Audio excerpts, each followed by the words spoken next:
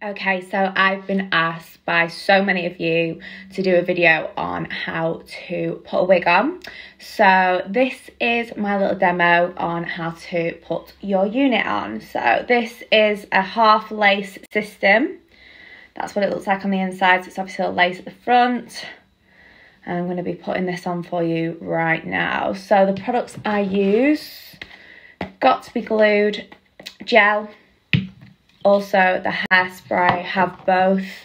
I actually take a little mini one out with me in my handbag just in case I have any nightmares. If I get hot or anything happens when I'm on a night out, you can just have that in your handbag and it saves you. A little headband. This helps you press the actual wig onto the glue. You can get these off Amazon, super, super cheap, like a little wig band, if you will.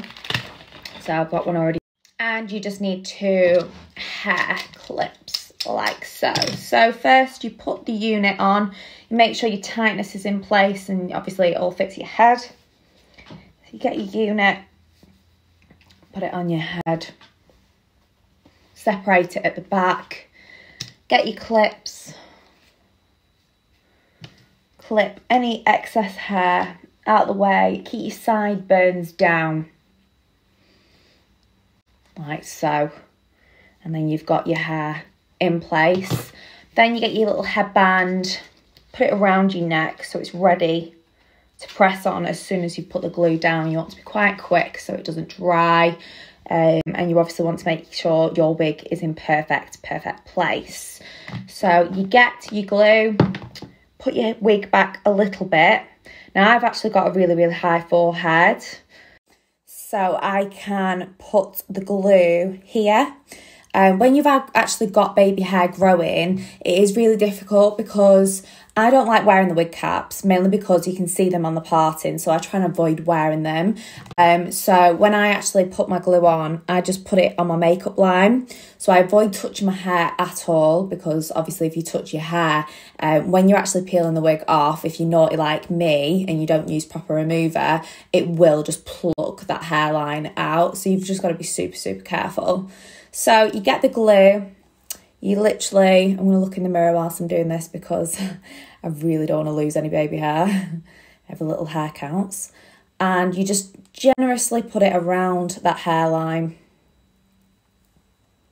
Try and avoid touching any hair of the wig. Easier said than done. Don't worry if you do, it will just rub off. So continue putting it around the hairline like so. When you're also doing this with the hairspray, you can either use the glue gel or the got to be glued hairspray. They both work just as good. The reason why I'm using the glue gel is because it doesn't dry as fast. So there's not as much rush to get the wig on. With the hairspray, it does dry pretty fast, and I like using it as more of a touch-up once the wig's on. So once you've got your glue in place, you just lift your wig like so, place it on. Make sure you're stretching the wig down.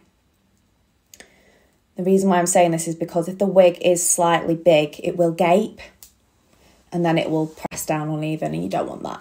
And then you get your little headband, stretch it around, cover your whole of the hairline area of the wig. Don't worry if any little hairs come in your face. Okay, so once you've got your little headband in place, a little mess around with the hair, just leave it to dry. I mean, like I said, the gel does take longer to dry. Sometimes I do go over with a hairdryer once I've taken the headband off, just to make sure it's super secure. But if you've got other jobs to be doing where you're getting ready, just leave the headband on, carry on with your makeup, and then obviously you can peel it off once it's fully dry and it will just be stuck down. So I'm going to leave that for a few more minutes. Okay, so this has been on now for a few minutes.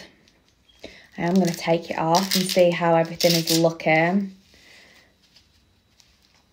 So the wig, you'll find, is secure. You just get a little backcombing brush. Excuse all the hair on it. It's obviously not mine.